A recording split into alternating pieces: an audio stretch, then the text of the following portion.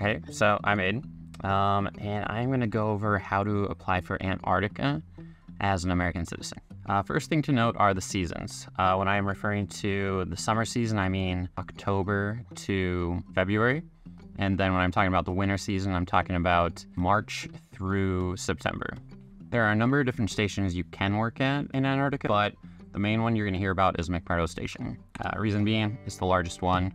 The population is over 1,000 in the summer and about 150 in the winter.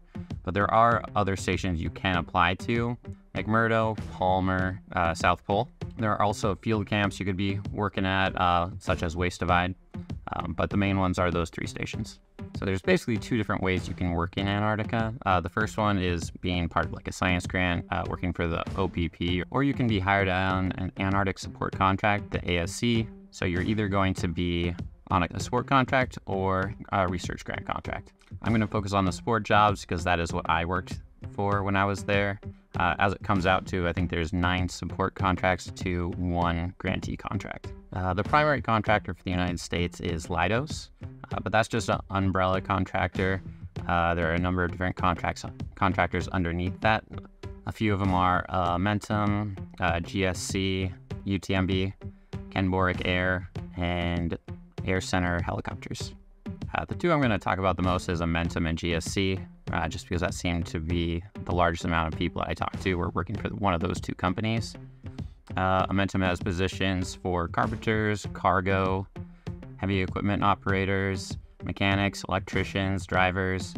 GSC has positions in waste management, food, station services, retail, and lodging. I myself worked for Mentum as a shuttle driver, and like any other job, you just apply online. I think you can apply on Indeed if you want to, but also on the USAP website, they do list all the people you can work for. And I'll put that site down below in the description if you'd like to look for it. You're going to be contacted by your recruiter, and then for me, I got an interview with my hiring manager, the one that I actually am currently working with here in McMurdo Station. At the end of the interview, you'll be given either a primary or an alternate contract. Primary is obviously the one that you want, but the alternate just means that if a primary drops out, then you can go in their place. But don't lose hope if you do get an alternate contract. That's what I got, and then I changed to primary just 3 weeks later. In my department, the last 2 years, every alternate actually became a primary due to like medical reasons or just people who couldn't go from primaries. So don't lose hope. Now, unfortunately, that is the easy part. After that, you have to physically qualify. So you're going to a lot of medical appointments, you're going through a few background checks, you're getting fingerprinted. These are all things you have to kind of go through to get the job. It does take a number of months to get that all done. For me, about 3 months. The first thing you're going to do is receive an email explaining the physical qualification process and the background check info. You'll fill out a form with accurate backgrounds. That'll be the first background check. And then you'll start filling out your physical qualification PDF. And once that is validated, that's when you can start scheduling all your appointments. Within the first week, generally you'll get a drug test, and you'll bill that straight to UTMB, University of Texas Medical Branch. Next, you'll schedule a LabCorp appointment to do a panel of blood testing, also direct billed to UTMB. After that, you'll do your medical polar physical and your dental polar physical. Both of those you do have to pay for on the spot while you're there, but you will be reimbursed. Just you have to make sure to keep all your receipts and proof of payment. For me, it came out to being about $500, and it took about 2 months for them to reimburse me for that. That being said, if there's anything like you have a cavity, anything that's irregular on your physicals, you do have to go back, and you may have to pay out of pocket for that because they will not reimburse you for any extra medical or dental bills. Vaccinations you'll need is the COVID vaccination, a tetanus shot, and then a flu shot. Once all the PQing is done, the physical qualifications, that is most of the battle. You're going to fax it to UTMB. Once that's all accepted, you're pretty in the clear. There is one more elevated background check you're going to go through, and then you're going to go through fingerprinting.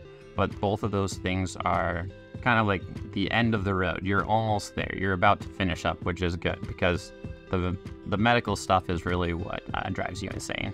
I would say for the fingerprinting, definitely schedule it as soon as you possibly can. Can take a few weeks to get in. You can do it either electronically or through the mail. Elevated background check takes a little longer than you expect, but it did come back in time for me. After that, they'll send you your flights to Christchurch, New Zealand. That's where you fly into to do training, and you'll get gear there at the Antarctic Center. They'll put you up in a hotel the entire time you're there, and even if the flights get delayed, which they often do due to weather getting into Antarctica, they'll pay for hotels and give you per diem per day you're there, as well as being paid your regular salary until you get there, even if it takes up to a few weeks. The process is pretty lengthy. I think it's worth it in the end. I'm in the library right now here at McMurdo Station. It's pretty amazing. Definitely recommend it. I may even come back next year. There's a lot of things to see, a lot of places to go and explore. Everything is free once you get here, so everything you make here is just profit, which is pretty amazing. And yeah, there's a lot of frustration, but I do think the benefits outweigh that. So definitely go for it. See ya.